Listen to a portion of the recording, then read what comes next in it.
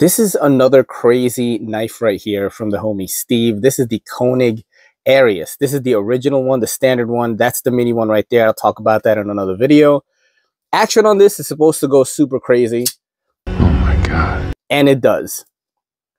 It's a frame lock with really great guillotine action. You can use the flipper or the slot right here. And either way, bro, this thing, it feels so good to deploy this. It feels so good. It is really, really amazing. Everything about this feels super premium. It better be, because this thing is like $710 right now. Are you serious? Which is, you know, a big amount of money for most people. You got micro milling on the scales here. Check out the pocket clip right there. That's your tension.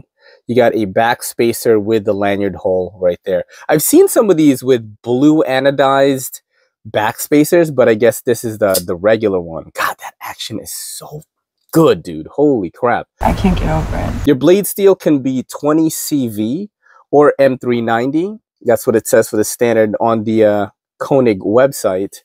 Now, this is supposed to be like top dog in terms of action, right? And I do think this is probably definitely in the top 4 actions I've felt in my whole life, dude.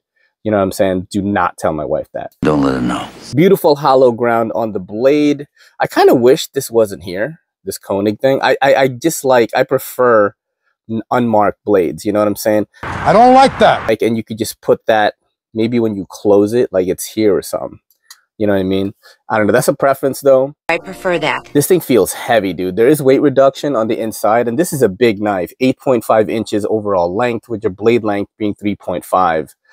It is definitely a little too big for my liking, but the ergonomics are really good. The pocket clip does not mess with your hand at all. It's nice and flat, and this grip right here is money. I guess you could do this too, but this is really what I want to do with this.